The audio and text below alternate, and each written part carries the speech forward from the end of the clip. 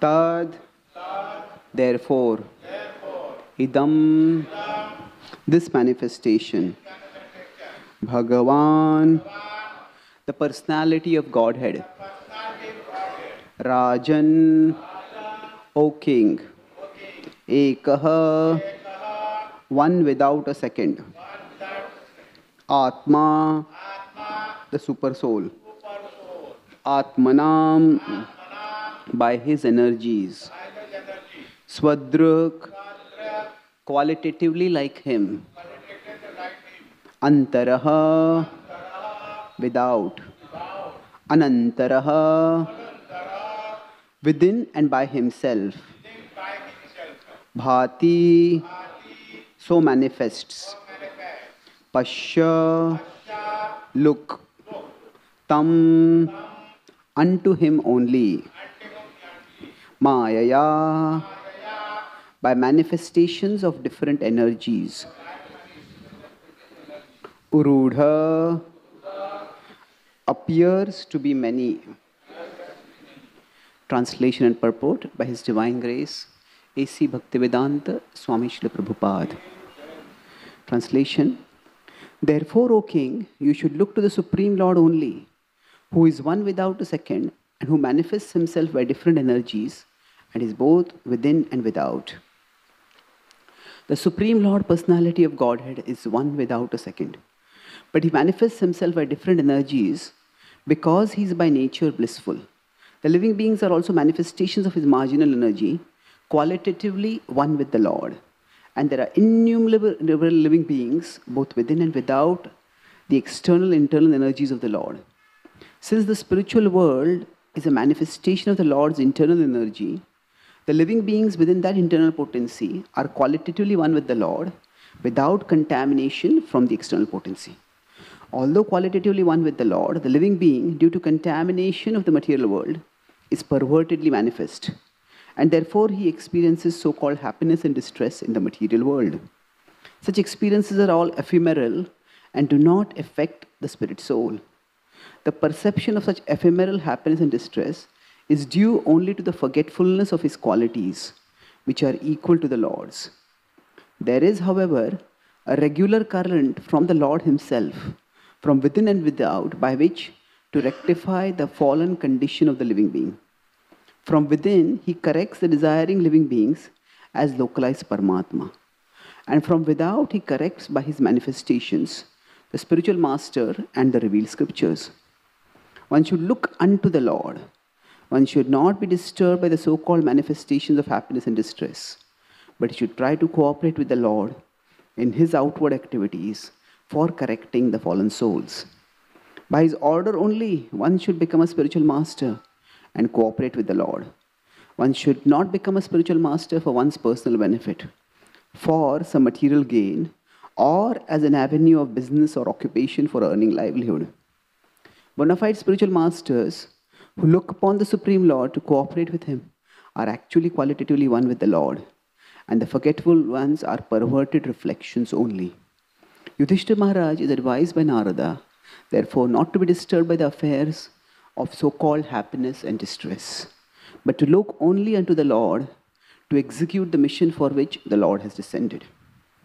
That was his prime duty.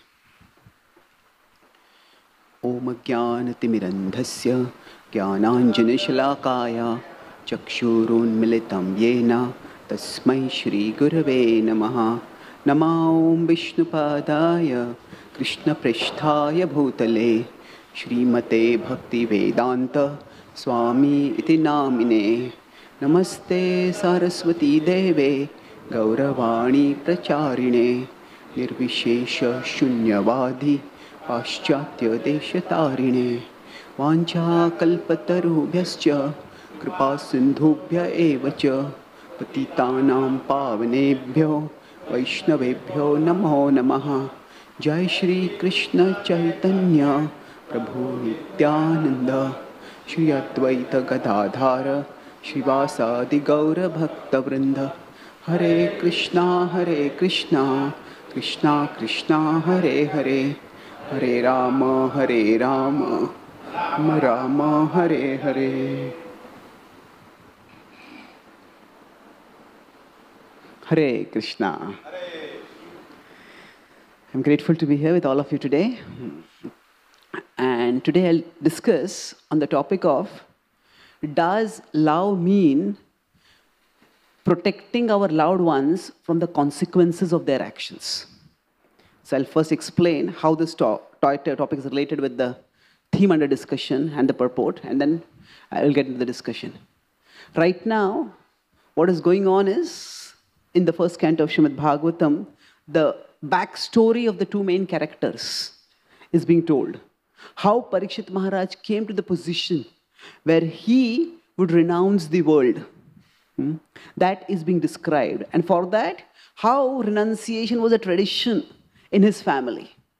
So, Pandavas will renounce voluntarily, whereas, by their own decision, whereas Dhritarashtra will renounce by the forceful instruction of Vidura. So, later on, this is Matirna Krishne Paratah Svatova. That for some people, neither by their own inspiration nor by anyone else's instruction, they will never turn toward transcendence. But Parikshit Maharaj's family was one who had turned toward transcendence. So his backstory is told to illustrate what a glorious person he was. Now specifically here, Dhritarashtra has renounced the world. And after that, Yudhishthira Maharaj, as is regularly his custom, comes to offer his respects to Dhritarashtra, and he sees missing. What happened? Where did he go? And he is dismayed. At that time, to pacify him, Narad Muni appears. Yudhishthira Maharaj is probably among the most fascinating characters in the Mahabharata. Every character is fascinating in his own way. But Yudhishthira Maharaj is fascinating in the sense that his actions so often are different from what would be a typical human being's reaction to a particular situation. Dhritarashtra was the person who had unfairly partitioned the kingdom, giving the Pandavas the Khandava, wilderness. Dhritarashtra was a person who had insisted through Vidura that Yudhishthira come for the gambling match. Dhritarashtra was the person who, when Yudhishthira was being coronated as the Raj for the Raj Yajna, Dhritarashtra could not even be bothered to come there. Dhritarashtra was the person who was eagerly asking during the gambling match, has Panchali been won? Has Panchali been won? Dhritarashtra was the person who, after the whole Kurukshetra war ended and the Pandavas came to meet, he, leave alone apologizing to the Pandavas for all the atrocities they had done, he didn't even speak one strong word to his wife Gandhari when Gandhari tried to burn Bhima alive. Dhritarashtra was the person who actually tried to crush Bhima. So after all that he had done, Yudhishthira had every reason to be angry at Dhritarashtra. And yet, Yudhishthira was not the least angry. Yudhishthira told his staff, royal staff, that you should treat Dhritarashtra with full respect as if he were my own father. And now there are some people who it seems as if they have something essential missing within them. And that is a sense of conscience, a sense of right or wrong. Like somebody does something terrible, and then we are struggling with it, and we somehow say that, okay, they hurt us, they insult us, they betray us. And then after that, when finally after a great struggle, we somehow decide, okay, I'll let this go. And he say, I'll forgive you. Say, okay, what did I even deserve to do? What did I do to deserve your forgiveness? Not that, I'm undeserving of your forgiveness. I never did anything wrong. Why do you think I need your forgiveness at all? So there are some people from whom, we cannot even expect an acknowledgement of their wrongs, leave alone an apology for their wrongs. So in such situations, if we want to continue the relationship, the only way is to utterly lower our expectations. So this is what Yudhishthira was able to do. But there was one person who was not able to do that. Who was that? Bhima. So Bhima was incensed that this person who did all those things, he is living in royal pomp right now. And we are serving him. He lived like that for many years. Now, Yudhishthira saw it as his duty. See, Yudhishthira is driven by a certain sense of duty, which is that I need to do my duty irrespective of how the other person acts. This is the right thing for me to do, and this is what I am going to do. Now, there is a whole question in the Mahabharata. In fact, the whole Mahabharata is an exploration of what is dharma. And so, is dharma conditional or non-conditional? Is dharma, is the duty that we are meant to do, is it dependent on situation? Is it dependent on context? Or is it not dependent on context? Bhishma took a vow to protect whoever was ruling the Kuru dynasty. So, this was a vow. Did that vow depend on whether the ruler was virtuous or vicious? Bhishma considered no. Yudhishthira also, to some extent, considered that his duty was unconditional. That I have to obey my elders. In fact, Yudhishthira started gambling not because at least when he came for the gambling match, it was not because he was a gambling addict. It was not that he wanted to make a quick buck. He was already the emperor of the world. But he came because he thought, I should obey my elders. So he was driven by that conception of duty. Of course, after the Kurukshetra war, after the 12 plus 1 year exile, when Yudhishthira basically sent a messenger through Drupada's priest, saying that now exile is completed, please give us our half of the kingdom back. At that time, Dhritarashtra tried to cunningly tell him that, oh, Yudhishthira, he sent Sanjaya as a messenger. And he said, oh, Yudhishthira, no, the world is temporary, all positions are temporary. Attachment to the temporary is the cause of distress. Now, everybody who's a grahastha is eventually to renounce the world and take vanaprastha. You are so fortunate, you already have vanaprastha. Why do you want to get entangled in the world now? And not only do you want to get entangled, in order to get entangled, why do you want to fight a war? And that too with your relatives. Now stay peacefully where you are. So, this was Dhritarashtra. And of course, at that time, there was a certain amount of pragmatism, a hard-eyed realism came in Yudhishthira also. And initially, he was just unconditionally obey one's elders. But over a period of time, he had to say that. He saw what his obedience to his elders had done to his family. What it had done to Draupadi, what it had done to Bhima. So it's sometimes a person is torn between different duties. And by this time, Yudhishthira realized that simply listening to Dhritarashtra would mean much, much more pain on his family and on the Kuru dynasty also. He refuted it. He said, oh Sanjaya, when did I ever give the impression that I want war? He said, I simply want to do my duty. As a Kshatriya, we are still young. We have our duty to our ancestors. We need to beget children. We need to carry on the dynasty. We need to serve our citizens. And for that, we need our kingdom. So, it is not our request for the kingdom that is going to cause the war. It is the Kauravas' refusal of our reasonable request that will cause the war. So, he was respectful, but he took a strong stand at that time.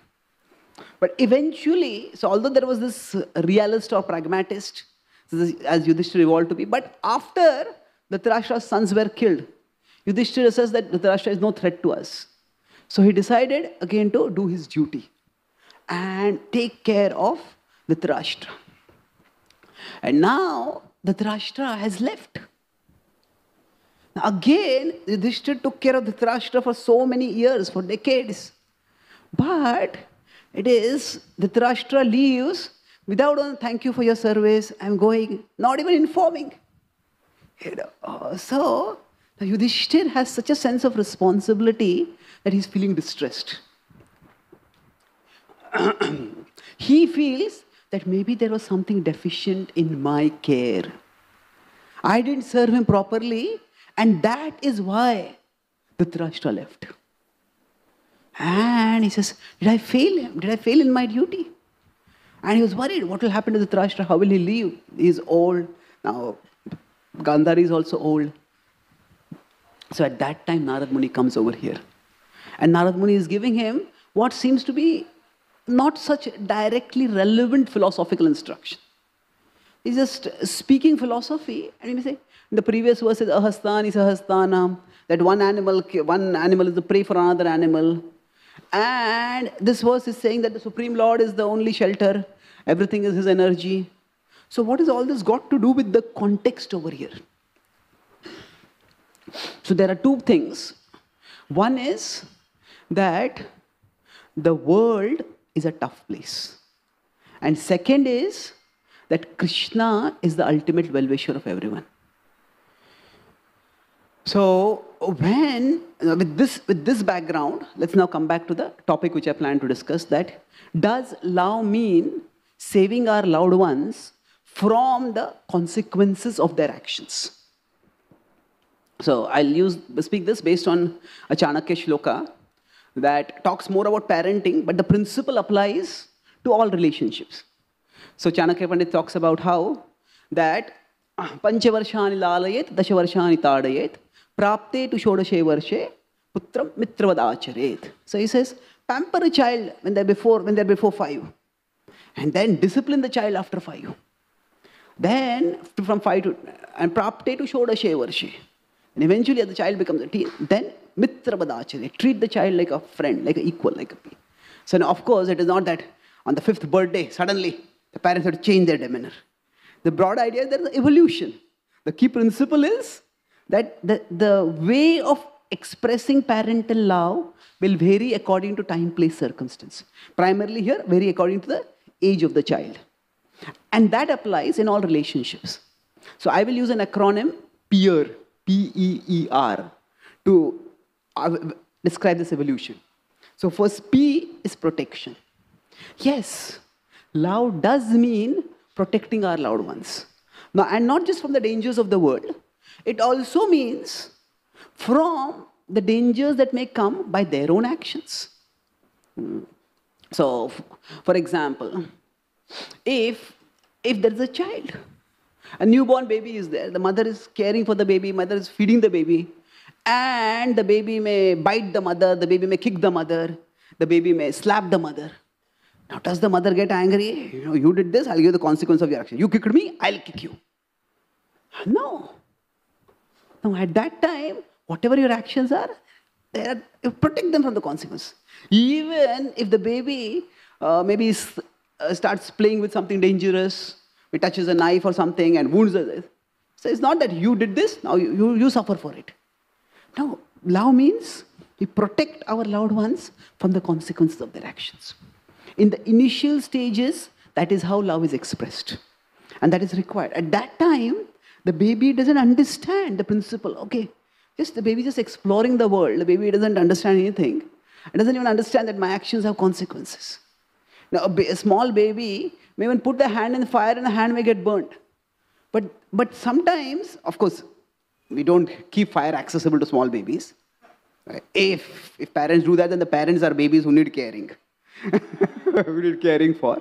But the idea is, there are small babies, one of my friends is a child psychologist, told me that there are small babies who, they may put their hand in fire and they may get burnt. But they will not make the correlation that putting my hand in the fire caught the burning.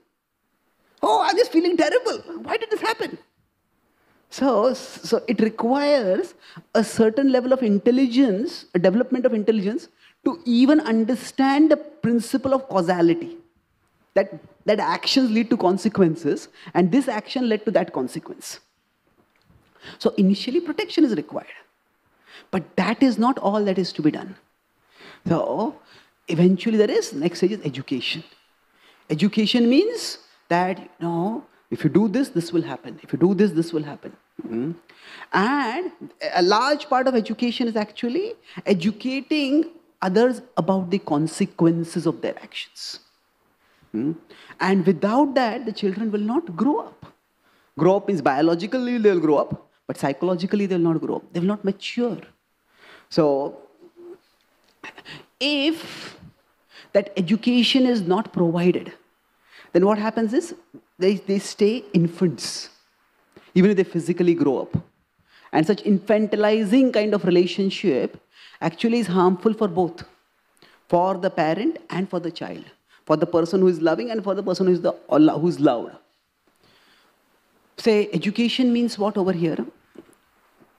That actually, if a child is rude, a child is disagreeable, a child is noisy, then we go to some relative's house, friend's house, and the child is misbehaved. That is embarrassing. But it's not just embarrassing for us. It is not just annoying, upsetting for our guests. Actually, if a child is not trained properly, then other children will not play with that child. And then child will be lonely. And that child will be unhappy. So actually, in many ways, while parenting, no is one of the most important words the child needs to learn. Not the child says no to parents, but the parents say no to the child. No, you should not do this. Because who will love a child more than the parents? But if the child is doing some actions which the parents are displeased by, then it's highly likely that other children, potential friends of the child will also be displeased by those actions. If the child behaves in a way that is displeasing to the parents, then how can the child ever make friends? Because the child will not be able to moderate the behavior. So how is all this related? See, in today's world, here what has happened is, in one sense, Dhritarashtra, I'll come to today's world, going back to the Mahabharata, Dhritarashtra, in one sense, protected Duryodhan from the consequences of his actions. He used his royal prowess to never give him any consequences. In fact, whatever Duryodhana did, Dhritarashtra either turned a blind eye and mutely consented, or sometimes even openly supported. And actions do have consequences. Sometimes, based on past karma, there is a buffer. There's a time lag between action and consequence. But every action has consequence. We can compare this to, say, if somebody jumps down from a one-story building. Maybe they have a sense of adventure, but if they fall wrong, they will have a fracture. So if they jump down from a 10-story building, well, the consequences are much more disastrous. Now, if somebody jumps down from a helicopter, now what may happen is that as long as they don't look down, they may feel thrilled. Hey, I'm feeling the wind whistling to my ears, I'm having a sight, I'm having the ride of my life. But how long? Eventually they're going to crash. So basically, by our past karma, we may rise higher and higher and higher. And to the extent we have risen by our past karma, to that extent, the consequences of our present karma may be delayed. That means, say, if somebody is very wealthy and they do something wrong, say they drive drunk and they hit someone. And what happens is they use some money, they pay the police, they pay off the victims, and the person just gets a rap on the shoulder or rap on the hand and they get away. Okay, once you can do that, twice you can do that, maybe 5 times you can do that. But eventually, what is going to happen is, one's good karma is going to run out. So there can be a buffer which may be created by one's power, by one's wealth, by one's cleverness, even by what we call as one's luck. That once a person was speeding, going away above the speed limit. And then the cop pulled him over. And he says, "Didn't you see the speed limit?" He said, "I saw the speed limit, I just didn't see you." So the idea is, people think doing something wrong is not the problem. Getting caught while doing something wrong is the problem. But the problem is that if you keep speeding, then that urge to speed is going to come and eventually it's going to be trouble. So the point is that some people get the consequences of their actions quickly. Some people may not get that quickly. And one way the consequences of one's actions may be delayed is by positive past karma. And one way one's positive past karma may come is by having protecting loved ones. So it may be one's parents, it may be one's siblings, it may be one's spouse, one's friends. Suppose somebody is an alcoholic and they keep making a mess. And they have episode after episode, but they keep making a mess. And then they have maybe their spouse or maybe their sibling or whoever that cleans up the mess every time. Now they may have that support system. But is that support system helping them overcome the alcoholism? Or is that support system actually enabling their alcoholism? So Duryodhana had some good karma by which he was born in a powerful family.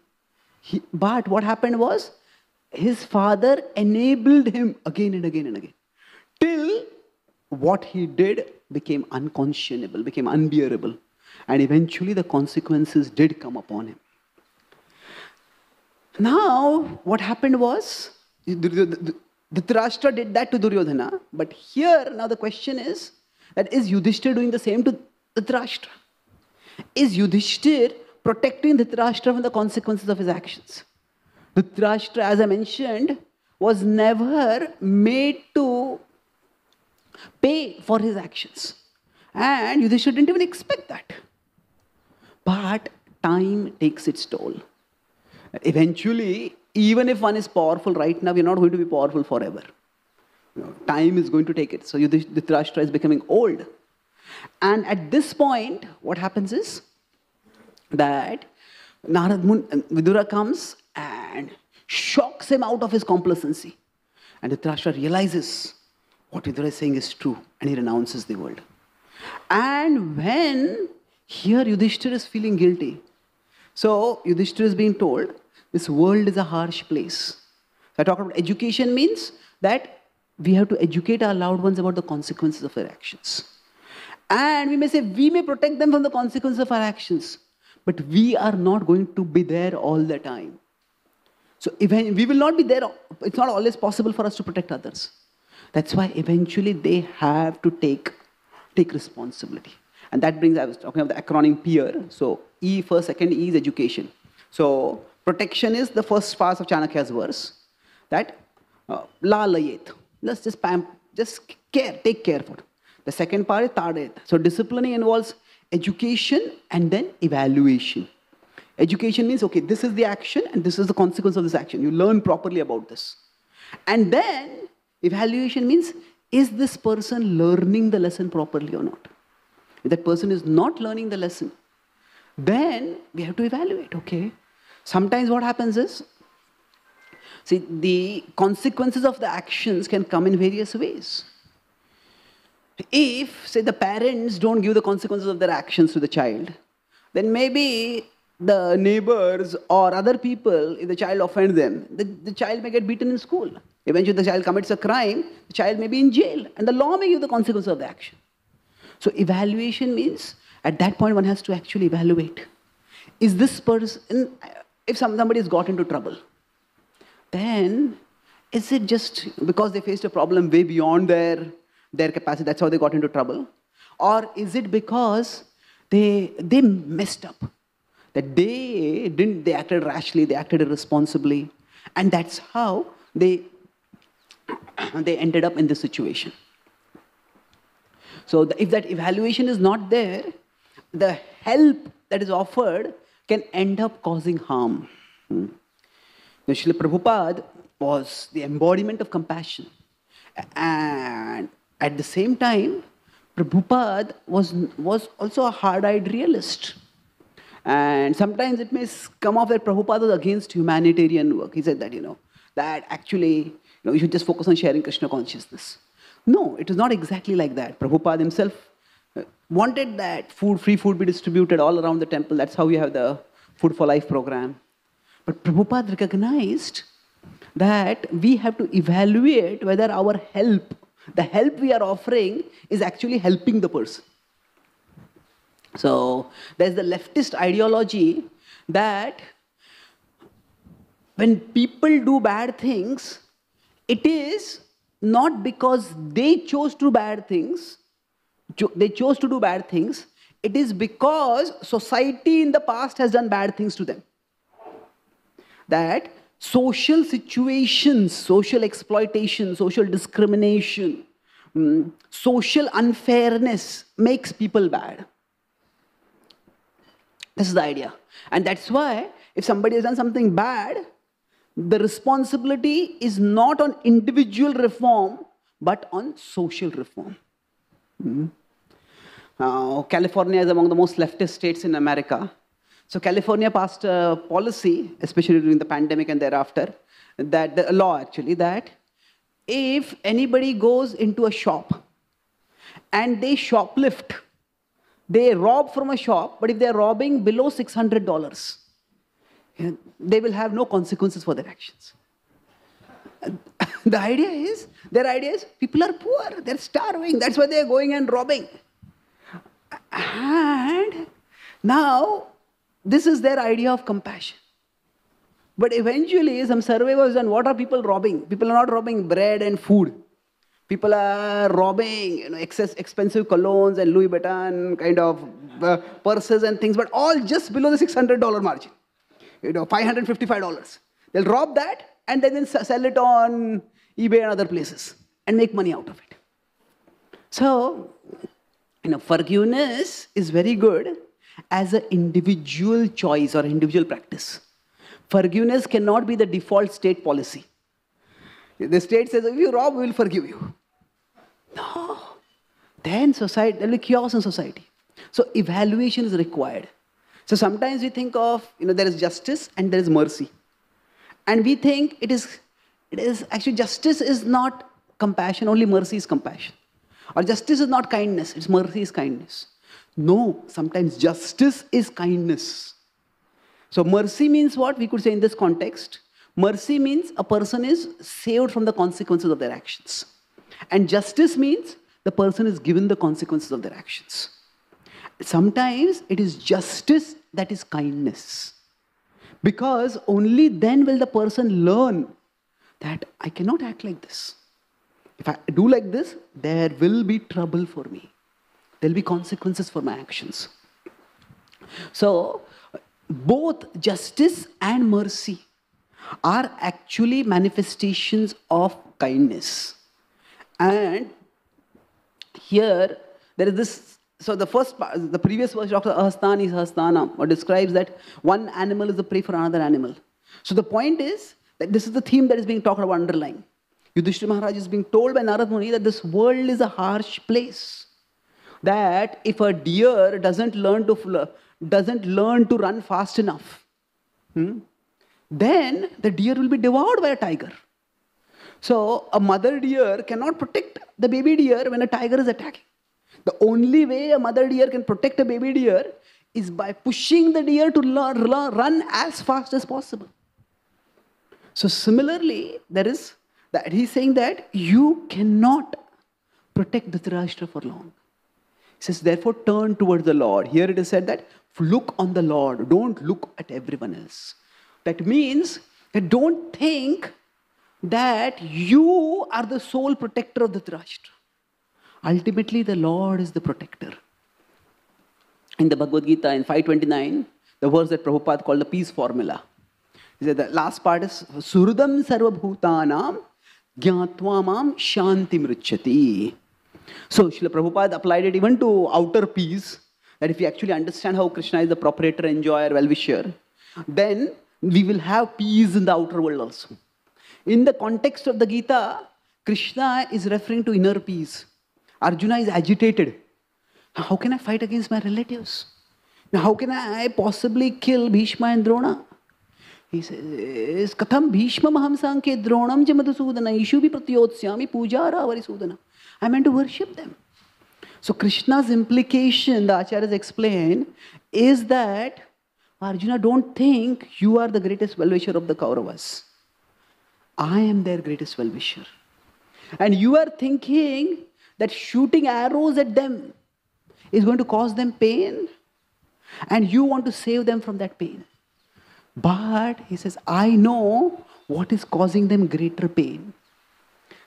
Far greater pain is caused to them because they are obliged to fight on the side of a person who has no morals, who is so vicious. So my plan of Arjuna, Krishna is implying, my plan is to free them from this circumstance and the terrible obligation that it brings. And they are good souls, they have done good karma. So once they are freed from the situation, they will be elevated to a higher situation. They will be liberated. So my plan for them is better than even your best plan. So therefore, be an instrument for my plan. And that will do, it is not just for you to win a kingdom. My plan will do the best for everyone. Once we understand that Krishna is the well-wisher, Krishna is the benefactor of everyone, then what happens is, Shanti mrichati, we become peaceful.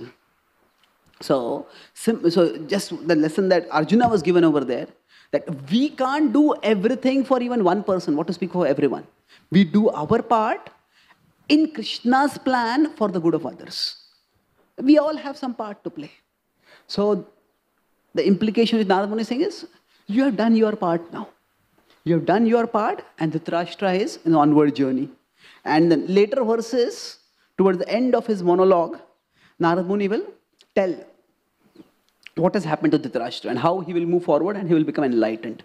So the idea is that here, Narad Muni's implication is, Yudhishthira don't infantilize Dhritarashtra.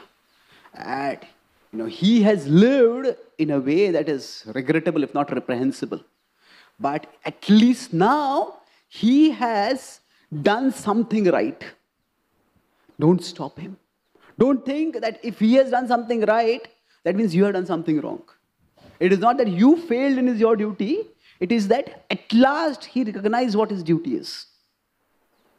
So sometimes people who are very conscientious, there are people who are, you could say, under-responsible, and there are people who are over-responsible. People who are under-responsible, they are always conscious whether others are doing their duty to them or not. But they are not conscious whether they are doing their duty or not. You didn't do this for me, you didn't do this for me, you didn't do this for me. Well, you didn't do this, you didn't do this. What's that got to do? You should be doing this still. No, relationships are reciprocal. So under-responsible people, they over-expect from others without doing anything in return. But sometimes people can be, many people, especially those who are virtuous, they can go to the other extreme. They can be over-responsible. Over-responsible means we don't just see what the other person is doing, we keep doing for the other person. If we keep doing for the other person without a reciprocation, then eventually they start taking us for granted. And then our time, our energy is not utilized properly, we feel disappointed. So Srila Prabhupada was doing all that he could to try to share Krishna Bhakti in India. When he saw that people were not responding, he did, maybe I am not presenting Krishna Bhakti properly. No, he says, if they're not responding, let me go somewhere where they will respond. That brings us to the last part. So evaluation. Evaluation is that whether this person, I need to protect this person right now, or I need to let the consequences come, or myself deliver the consequences of the action. And the last is renunciation. Renunciation means sometimes if a person is getting the consequences of their actions, we just need to move out of the way. We just need to move. We cannot guard them from the consequences of their actions. We need to let the consequences hit them. I was just a few months ago in America, so I was at one place, and I was giving a class, and there was about a little elderly, about 60, 65-year-old man, and he was with a 5-year-old girl. So I thought he was his daughter. She was his daughter. Then I asked him, he said, she's my granddaughter. And he says, my daughter is a drug addict. And she doesn't even know who the father of this girl is. And she says she used to get into trouble, and I used to bail her out. And then she had this daughter, so I felt at least I should to take care of the daughter, I should take care of her mother. And then he said that eventually So when she just neglected her house, and what happened was she kept some gas or something on, her house got burned. So then I asked her to come move into my house, and while she was in my house, she stole my life savings and went away. And only she went away, when she went away, she left her daughter in the home alone, and he had gone outstation. So he says, my daughter was starving for almost 24 hours. So he said, at that time I decided enough is enough. So I informed the authorities, and then I started formal procedure for adopting my granddaughter. And then, I told her, you have to go into a rehabilitation center. So this daughter, in a rehabilitation center, she met some Hare Krishna devotees.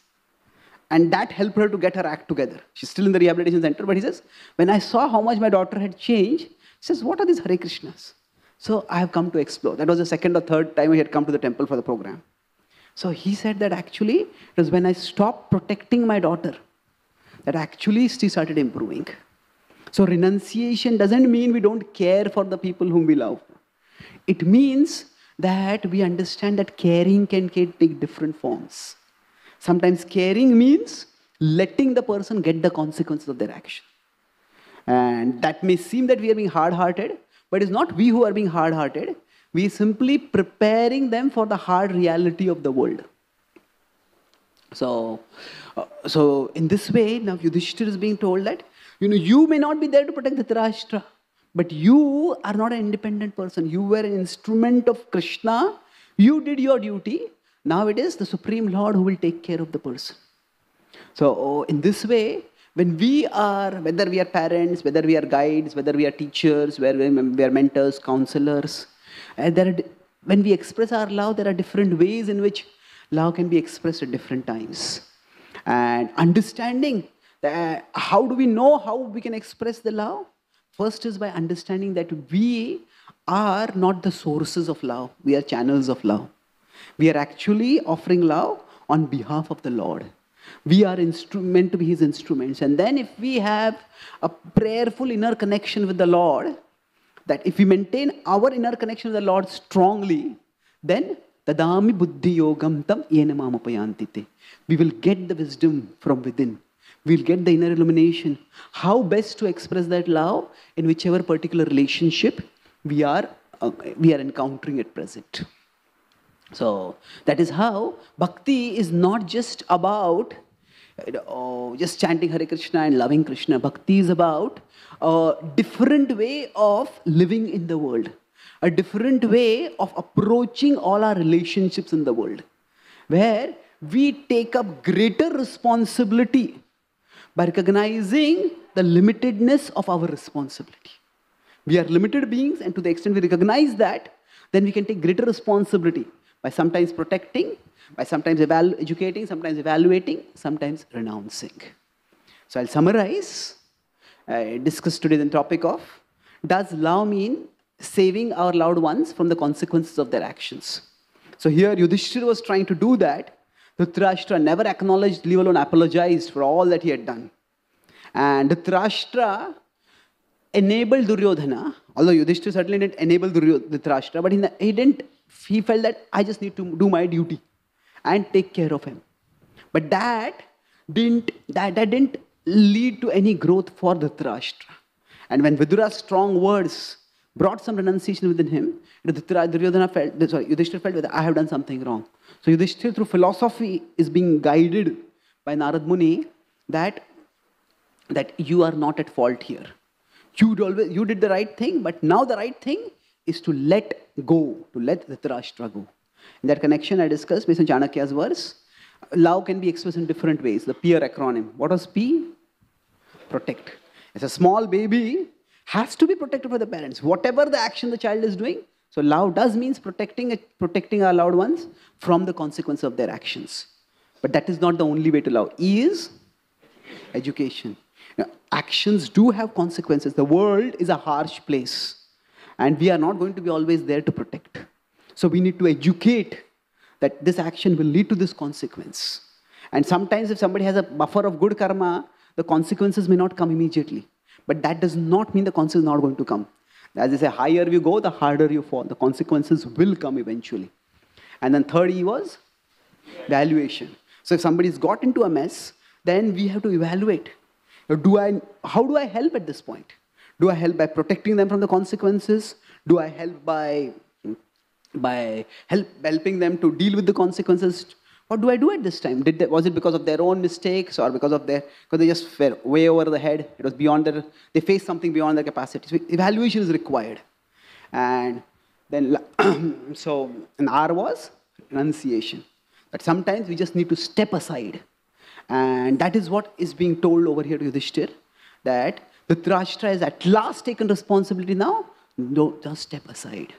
So when we understand that Krishna is the supreme well-wisher, then even when something bad seems to be happening to someone around us, at that time we understand that Krishna's plan is operational. And that doesn't mean we become hard-hearted, but we see what I can do to help this person to grow up, to move onward in their spiritual journey. So when we connect ourselves with Krishna internally, then we will be guided from within how best to express love, in which situation, in which relationship. Thank you very much. Hare Krishna.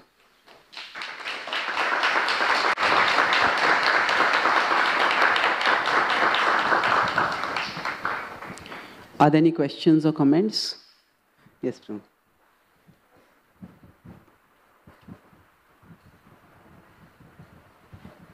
Hare Krishna. Thank you, Prabhu, for this wonderful class. You made one point. You raised the question: the dharma is conditional or dharma is independent? So I didn't get what's the answer for that. Is dharma conditional or non-conditional? Well, definitely it is contextual. That is, means it's conditional. Desha kala vibhagavita, as we say. Dharma, that's described in the Bhagavatam also. The idea is that, yes, one should, for example, speak the truth. But is speaking the truth the sole thing to consider all the time? No, if speaking the truth is going to have terrible consequences, it's going to harm someone, then maybe at that time speaking the truth is not the best thing to do. So rather than thinking of dharma as being,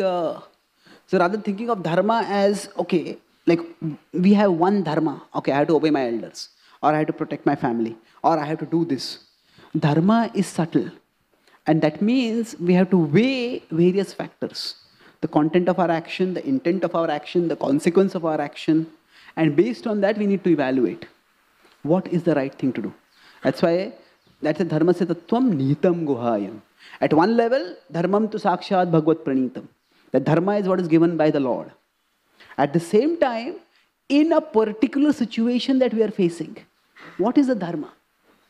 And that is something which has to be carefully thought and decided. That's why, what is it said about Yudhishthira Maharaj? That Vipra dharma achyuta ashrayaha. So he took guidance from outside, from the Brahmanas. He connected with the Lord internally, achyuta, but he himself contemplated what is dharma.